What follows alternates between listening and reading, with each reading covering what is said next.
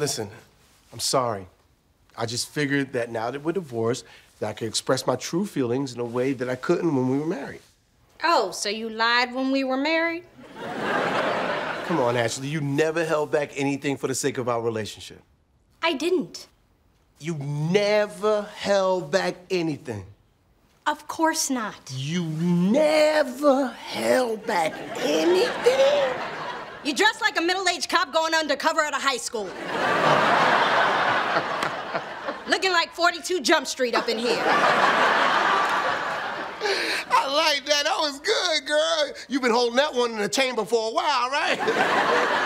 Okay. I'll admit it. That did feel kind of good. Yeah, see, I told you it would. See, now that we're divorced, we just gotta keep it real, you know? Do what the kids say. We keep it 100. Are you serious? Ashley, we're divorced, right? We don't have time to be playing no games. Are you sure you can handle this, Marlon? And you know this. Fine. A plumber was here this weekend to fix the sink upstairs.